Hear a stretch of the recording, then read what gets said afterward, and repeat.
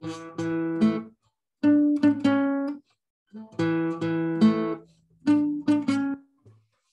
Boston Bruins won. Bruins won in 3-1 against the Dallas Stars in the first game of their NHL season. Welcome back to Into the Den, and I am Jay Freeman, your host. And I gotta say, it was so fun to have hockey back, and I knew pretty much from the moment Todd Angeli was singing the national anthem that this was that like, damn, we're really back. But also, this game was kind of a weird game. Not only was it like one of the first games we've had in a while not only was it one of the first games we've had in a while of Taylor Hall versus Tyler Seguin, so we had the whole Taylor versus Tyler dynamic again, which I'll get into it in a little bit. But also, the Bruins lines in this game were a little bit strange. Were a little bit weird. Like, the roster decisions in this game were ones that I was a little bit confused by. But as the game went on, I didn't exactly care too much about it. But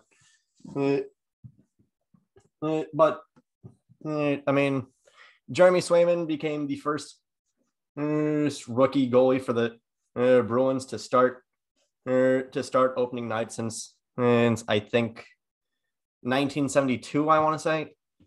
But I mean, I love Jeremy Swayman, and absolutely, I think he should be the number one goalie in the for the Bruins.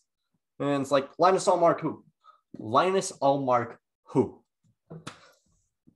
But also some of the lines and defensive pairings I thought were a little bit weird.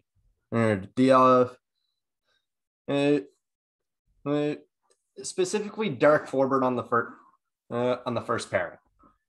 Now, I may have been a little bit too harsh on Derek Forbort. I think that he's a fantastic.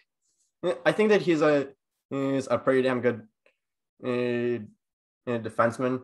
The problem is that like he was a good defenseman in Winnipeg until he got into that fight, and then is just and then he imitated the team, and then he imitated the entire team after Mark Scheifele accidentally fucked up Jake Evan, and he just fucking gave up the entire rest of the way. But you had him on the first line, and Matt Grzelcyk relegated to the third pairing with Connor Clifton. It's whatever.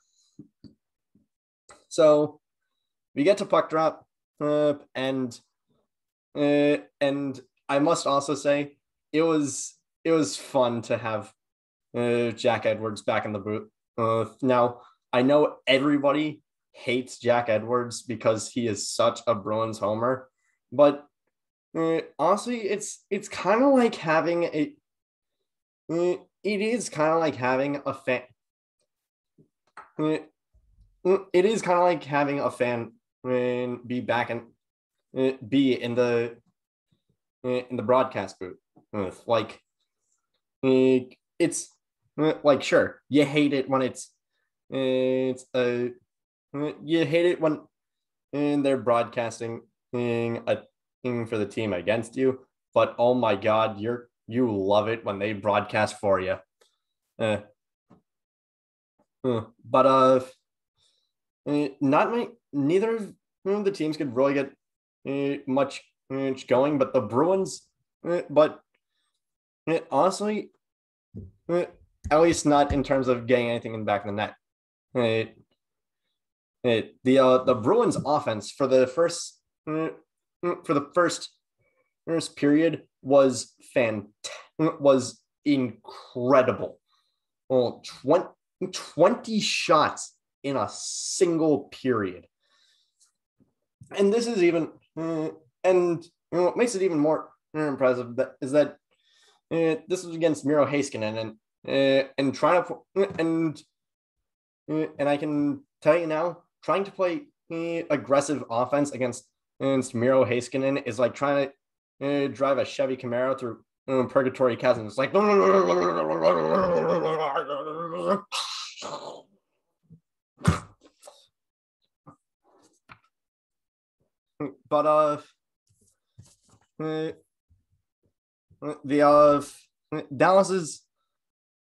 Dallas had a fantastic defense for this game. At least it seemed like Miro Heiskanen seems to be the Charlie McAvoy of the Dallas Stars, and in that he's the only he's like the easily the most viable option on that defense. And then after him, there's like maybe one other player, and then there's a complete drop off in quality of play. And we'll get to McAvoy in a little bit. But we also had honestly a kind of sloppy game in terms of penalties. I don't think I've seen. I can't really think of as many 4-on-4s I've seen in a game as this. I think there were like 3 or 4 of them all game. We had one that was caused by a combination of Ryan Suter getting called for hooking and Craig Smith getting called for tripping. And it was during that I realized, holy crap, that the Bruins penalty kill is actually still fantastic. They like not only did the Bruins fail to give up a single power play goal all game, and that further solidified the fact that they were like one of the best penalty kill groups all season last year. But it actually felt like Connor Clifton and Brandon Carlo were actually were back to their normal selves. Like sure, they weren't going to be the they weren't going to be the next fucking Victor Hedman or like Cale Makar. Sorry. But for what they were a lot better than they were last year, which I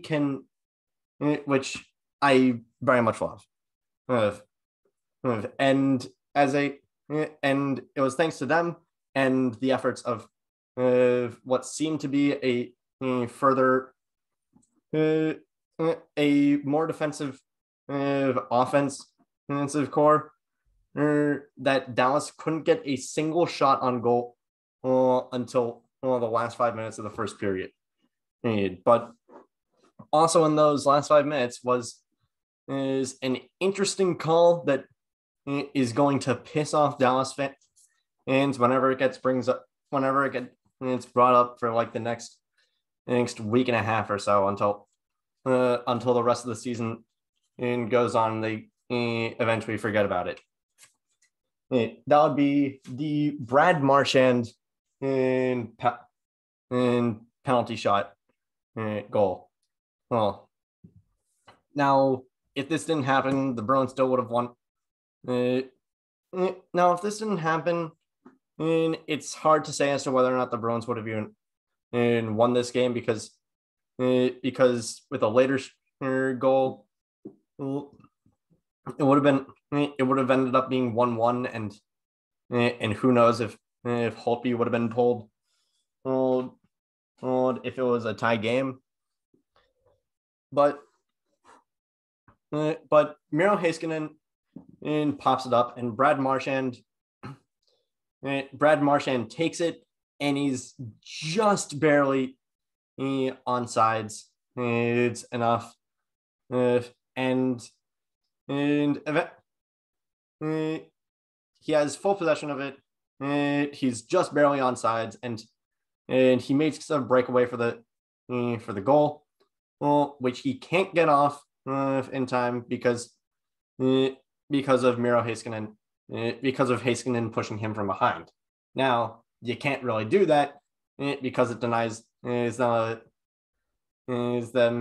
an opportunity enough to shoot, to probably shoot on goal, and so that results in a power play, in a penalty shot, and that's how we got the first goal of the game, and the third time in NHL history after Chris Kelly and Matt Sundin that a penalty shot was the first goal of a season for a team. But after that goal came a pretty gruesome injury. There was a little bit of a scrum happening at Braden Holtby's crease, and Rupe Hintz falls to the ground for the Stars, and he gets kicked in the face. He spits out his mouth guard and a lot of blood. And so he gets taken back to the and so it's like, oh shit, we're going to the to the locker room with you. And it was honestly a surprise that he even came back. I can't tell if that's it's because he was a tough son of a bitch or if he is crazy. But I mean, throughout the game, coming back to Charlie McAvoy, because it felt like McAvoy was doing way too much to justify that $9.5 million a year contract that he just got extended to for 8 years. He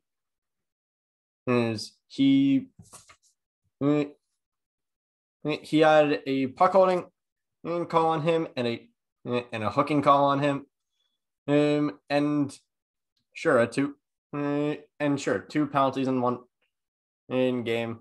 It's not good. You don't want your star defenseman taking penalties.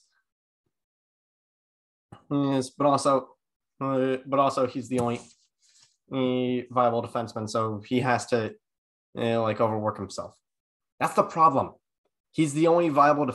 He's the best viable defenseman we have, so we overwork him, and then he plays sloppily and does shit like that. But regardless, we get to the one goal Dallas had all game. The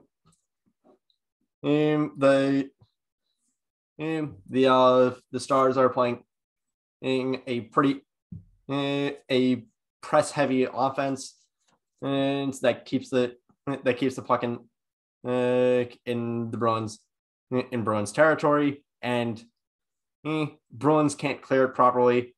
And Glendening gets it's a solid shot right on net, and 1-1 tie game at 1. And it was no one wants to see a defensive breakdown, and that was for all intents purposes a defensive breakdown.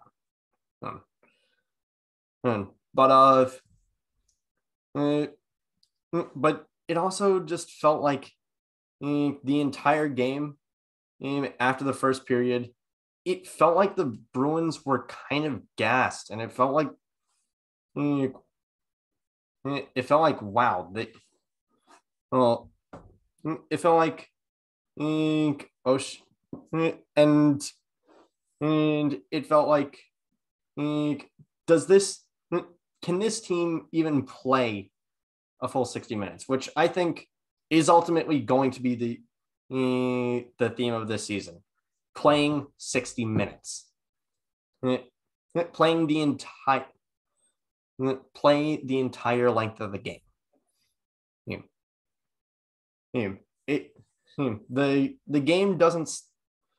I mean, this team taught this team of all teams taught us anything. Taught us that no lead is ever a safe one. It can even if you're up 3 goals in the even if you're up 3 goals in the first, even if you're up 3 goals in the last 10 minutes of the first of Game 7, and no lead is ever a safe one.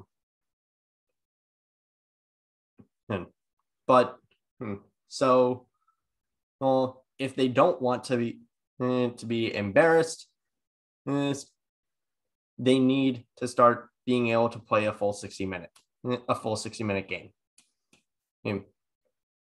But on to the third period, in which Jake DeBrusk in the first.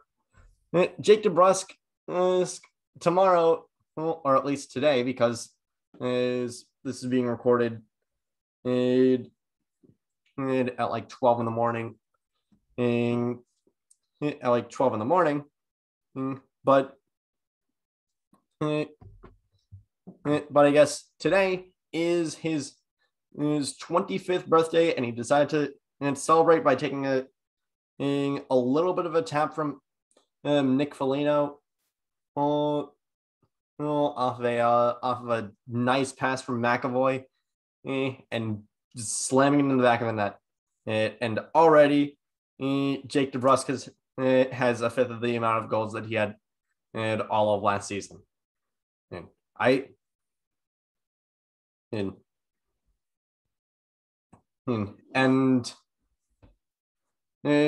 so yeah, it felt I always liked Jake DeBrusk, but after last season I was like, okay, let's see. All right, let's see what we can get for what value we can get for him. And I still don't know if and I don't know if I really want to continue looking for a trade suitor for him. But I mean, it's not my decision to make. That's fucking Tweedledee and Tweedledum up there making the decisions. But last few minutes, it's Dallas pulls Braden Holtby, and of course, since it's the Bruins, they got to score on the empty net, and it ends up being Brad Marchand, and coming in with his second goal of the game, and ended up and after the during the breakaway that resulted in the goal, Heinouskanen, and I found out, really does not like Brad Marchand because he pulls another really questionable move with pulling his stick up and just ripping it away in sort of this weird fusion of slashing, hooking, and tripping all at once. And of course, he had Jack Edwards going like the NHL will probably shrug it off, blah blah blah, something something go Bruins. But for all intents and purposes, this was a decent night. This was a decent outing for the Bruins. I wouldn't say that that it entirely sets the tone for the next 81 games of the season. But I think that there's definitely some things in this game that are key takeaways, such as defense needs to start pulling its weight. Defense absolutely needs to start pulling its weight. Another big criticism is the complete disappearance of the fourth line. I did not hear freaking. I only heard Tomas Nosek and Trent Frederick's name like once or twice in the entire game. Actually, I heard Nosek's name a little bit more. I barely heard Trent Frederick's name. I want to know what happened to the fourth line, especially because this team looked so gassed in the second period, in the first half of the third period, that we should have been utilizing them, because not only do we have them, that's sort of the point. Put a group of three out there that is going to apply offensive pressure and give your top six some reprieve. That's the entire point of a bottom six. It's not a bottom three, it is a bottom six. But I wouldn't say this is an ugly win. I wouldn't say it's an ugly win, nor is it one that really it asks more questions than it answers. But I'd say it's one that like you mark down as like a revisit this game if like you need revisit this game if you need any sort of confirmation that no one is perfect. So anyway, that is it for this video. Thank you so much for watching. Quick like, quick subscribe if you want, and let's just and make sure to always remember that Charlie McAvoy needs some goddamn help on that first pairing.